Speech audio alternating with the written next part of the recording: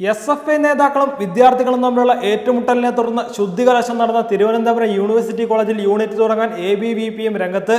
Unit തുടങ്ങി പ്രവർത്തിക്കാനുള്ള സന്നദ്ധത അറിയിച്ച് 30ഓളം വിദ്യാർത്ഥികൾ മുന്നോട്ട് വന്നിട്ടുണ്ടെന്നാണ് BJPയുടെ ജില്ലാ സംസ്ഥാന നേതാക്കൾ പുറത്തുവിട്ട വിവരം. ഇവരിൽ കൂടുതലും പെൺകുട്ടികളാണെന്നും റിപ്പോർട്ടിലുണ്ട്. വിദ്യാർത്ഥികൾ കോളേജിൽ യൂണിറ്റ് തുടങ്ങാത്തത് പ്രാണഭയം കൊണ്ടാണെന്നായിരുന്നു കഴിഞ്ഞ ദിവസം BJP സംസ്ഥാന അധ്യക്ഷൻ PS ശ്രീധരൻപിള്ള പത്രസമ്മേളനത്തിൽ പറഞ്ഞത്.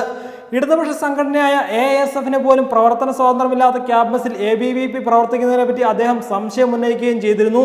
എന്നാൽ വിദ്യാർത്ഥികൾക്ക് മർദ്ദനമേറ്റത് മൂലമുള്ള പ്രതിഷേധ പരിപാടികൾ ABVPയുടെ സാന്നിധ്യം കുറഞ്ഞുപോയെന്ന വിലയിരുത്തലാണ് കോളേജിൽ യൂണിറ്റ് തുടങ്ങാനുള്ള നീക്കമെന്നാണ് അറിയുന്നത്. എന്നാൽ വിദ്യാർത്ഥികൾക്ക് മർദ്ദനമേറ്റത് മൂലമുള്ള പ്രതിഷേധ പരിപാടികളിൽ ABVPയുടെ സാന്നിധ്യം കുറഞ്ഞുപോയെന്ന വിലയിരുത്തലിലാണ് കോളേജിൽ യൂണിറ്റ് തുടങ്ങാനുള്ള നീക്കമെന്നാണ് അറിയുന്നത്. SFI യൂണിറ്റ് കമ്മിറ്റി ഓഫീസിൽ നിന്ന് ഉത്തരക്കടലാസുകൾ പിടിച്ചെടുത്ത സംഭവത്തിൽ പ്രതിഷേധം കനപ്പിക്കാനാണ് ABVPയുടെ നീക്കം. യൂണിവേഴ്സിറ്റിയിൽ നടന്ന ക്രമക്കേടുകൾ CBI അന്വേഷിക്കണമെന്നും ഇതിന് കൂട്ടുനിന്ന അധ്യാപകരെ പുറത്താക്കണമെന്നും ആവശ്യപ്പെട്ട് കേരള യൂണിവേഴ്സിറ്റിക്ക് വരുന്ന തിങ്കളാഴ്ച മാർച്ച് നടത്താനും ABVP പദ്ധതിയിടുന്നുണ്ട്. സംഘടനയുടെ സംസ്ഥാന വിഭാഗത്തിന്റെ ഔദ്യോഗിക ഫേസ്ബുക്ക് പേജിൽ ഇക്കാര്യം അറിയിച്ചിട്ടുമുണ്ട്. ഏറെക്കാലത്തിന് ശേഷം കഴിഞ്ഞ ദിവസം KSU കോളേജിൽ യൂണിറ്റ് ആരംഭിച്ചിരുന്നു. സെക്രട്ടേറിയറ്റിന് മുന്നിൽ KSU നടത്തി വന്ന സമരത്തിനിടെയാണ് പുതിയ യൂണിറ്റ് തുടങ്ങിയ പ്രഖ്യാപനം ഉണ്ടായത്. അമൽ ചന്ദ്രനാണ് യൂണിറ്റ് പ്രസിഡന്റ്. ക്യാമ്പസിനെ സർഗാത്മക സംവാദങ്ങളുടെയും ചർച്ചകളുടെയും കേന്ദ്രമാക്കി മാറ്റി ക്യാമ്പസ് അന്തരീക്ഷം സൃഷ്ടിക്കുകയാണ് നമ്മുടെ ലക്ഷ്യമെന്നാണ് ഇക്കാര്യം അറിയിച്ചുകൊണ്ട് KSU ഫേസ്ബുക്കിൽ കുറിച്ചത്. കോളേജിലെ SFI ഭാരവാഹികളായ ശിവരഞ്ജിത്തും നസീമും പ്രതികളായ കത്തിക്കുത്ത് കേസുമായി ബന്ധപ്പെട്ട് ഈ മാസം 12-ന് കോളേജ് അടച്ചിട്ട ശേഷം ഈ തിങ്കളാഴ്ചയാണ് വീണ്ടും തുറന്നത്. ജൂലൈ 12-നാണ് കോളേജിലെ അവസാന വർഷ ബിരുദ വിദ്യാർത്ഥിയായിരുന്ന അഖിൽ ചന്ദ്രനെ SFI നേതാക്കൾ കുത്തി പരിക്കേൽപ്പിച്ചത്. ഇതിനു പിന്നാലെ ഇവരുടെ വീടുകളിലും SFI യൂണിറ്റ് ഓഫീസിലും നടത്തിയ പരിശോധനയിൽ സർവകലാശാലയുടെ ഉത്തരക്കടലാസുകളും വ്യാജസീലും കണ്ടെത്തിയിരുന്നു.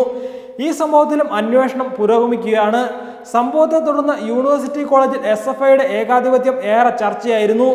ഇതിനിടെ സംസ്ഥാനത്തെ കോളേജുകളിൽ പെരുമാറ്റച്ചട്ടം കൊണ്ടുവരണമെന്ന് കേരള ഗവർണർ P സദാശിവം ആവശ്യപ്പെട്ടു. വിദ്യാഭ്യാസ കാര്യങ്ങൾക്കും വിദ്യാർത്ഥി സമൂഹത്തിന്റെ വളർച്ചയ്ക്കുമാണ് നാം പ്രഥമ പരിഗണന നൽകേണ്ടതെന്നും നിലവാരമുള്ള വിദ്യാഭ്യാസത്തിൽ കലാലയങ്ങളിൽ സമാധാനപരമായ അന്തരീക്ഷം അനിവാര്യമാണെന്നും അദ്ദേഹം പറഞ്ഞു. കലാലയങ്ങളിൽ നഷ്ടപ്പെട്ട സമാധാനം തിരിച്ചു കൊണ്ടുവരാനുള്ള ശ്രമങ്ങൾ ഉണ്ടാകണം. രാഷ്ട്രീയ പാർട്ടികളും വിദ്യാർത്ഥികളും ഇതിനായി ചർച്ചകൾ നടത്തണമെന്നും ക്യാമ്പസുകളിൽ കുഴപ്പങ്ങളുണ്ടാക്കുന്നവരെ തിരിച്ചറിയണമെന്നും ഇത്തരം ശക്തികളെ പുറത്തു നിർത്തണമെന്നും ഗവർണർ കൂട്ടിച്ചേർത്തു. യൂണിവേഴ്സിറ്റി കോളേജിലെ അക്രമ സംഭവങ്ങളുമായി ബന്ധപ്പെട്ട വിഷയത്തിൽ ഗവർണർ നേരത്തെ ഇടപെട്ടിരുന്നു.